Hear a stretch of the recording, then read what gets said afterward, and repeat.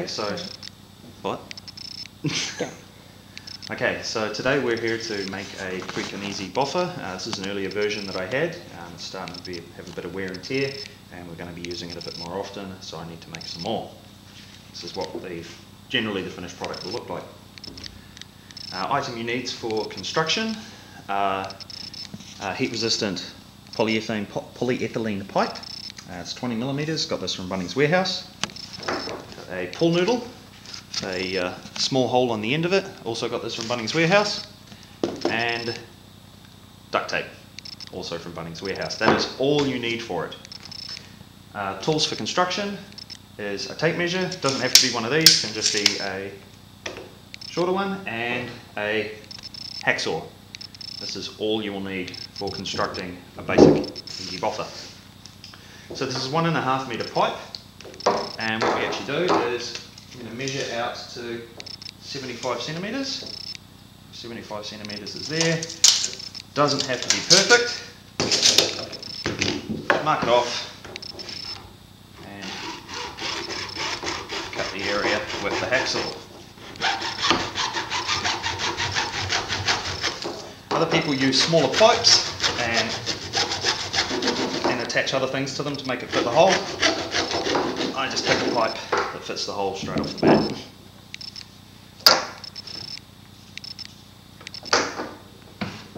Okay, so take this, and we will also measure 75 centimetres. Is here.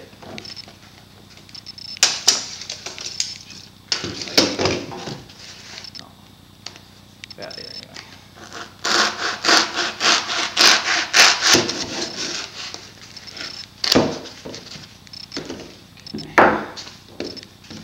There, get the butt end,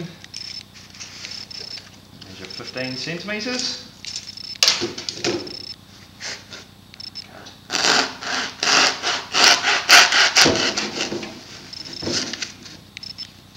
Okay, this is the basic part of constructing the sword now. Take the pipe, place it on the inside, and push it up. This is why I use this pipe. Actually fits very well. Once you get it in, it holds on quite a bit. Take this end, place it on, and size the hand grip to your needs. We use boxing gloves usually to protect our hands while we're using these, so I need a large enough space for that. There's the basic sword. So next, grab this, and we make a couple of angled cuts.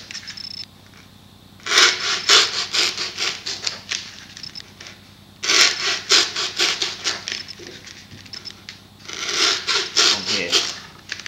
This allows the tape, when we wrap it, to bind on properly.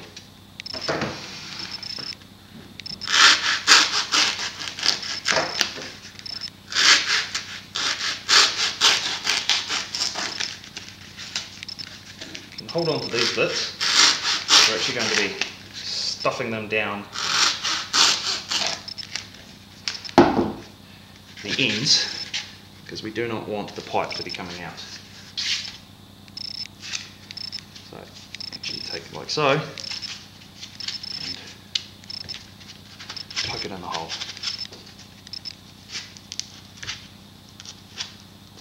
This helps to create an area where the pipe will not come out.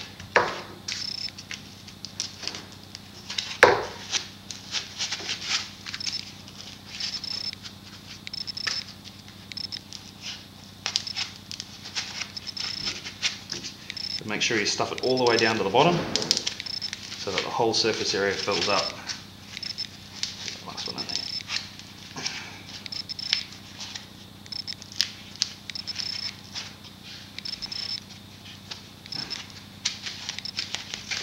That is the basic sword constructed. Take our duct tape.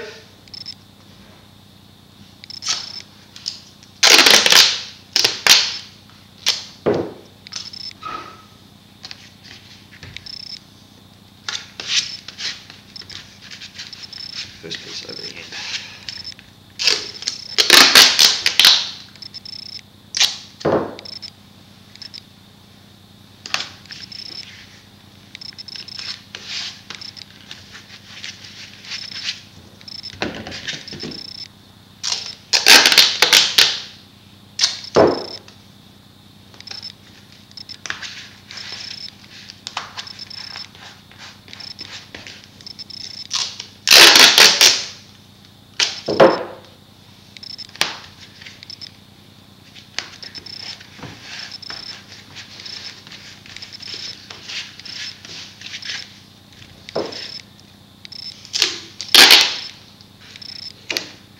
Attaching the handles. We actually use these ends to hit people. That's why we have such a large amount of tape on it.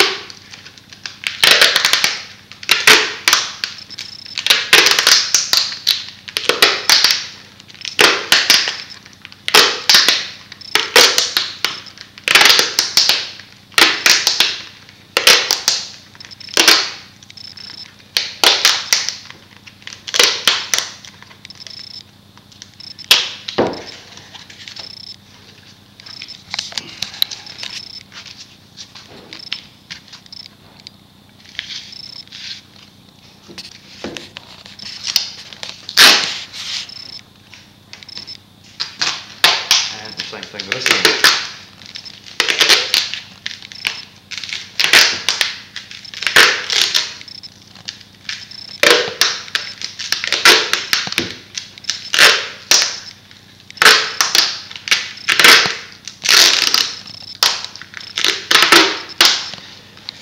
Now for the good part, round and round we go.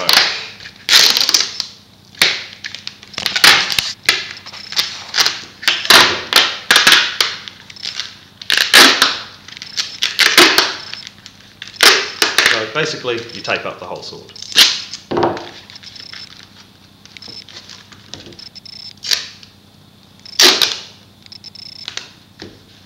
Making sure it's secured to the handle. I usually run a couple of pieces straight down the ends like so.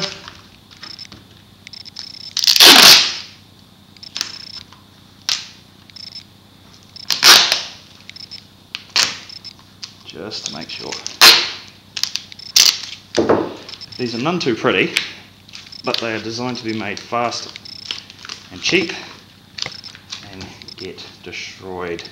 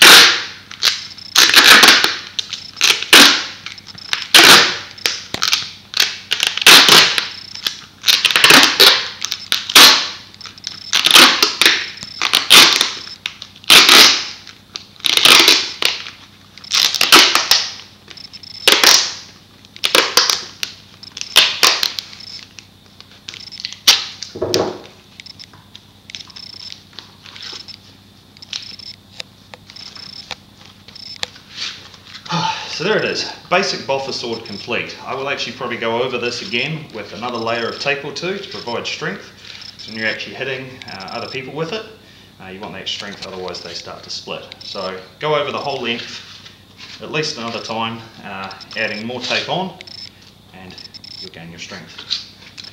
So list of prices. I got this all from Bunnings Warehouse. I got duct tape for $10, pull noodle $4, and the tape $8, so $22, and I have actually enough left over to make me another complete cheap and easy Boffer sword. So it comes to about $11 per sword. Nice and cheap, good to use for a throwaway item. Not really a expensive one. You can buy real good ones for about $80, and I'd probably cry if I broke that. Good for full contact fighting, the training, or for something for the kids so they don't hurt each other too much. Alright, thank you, bye.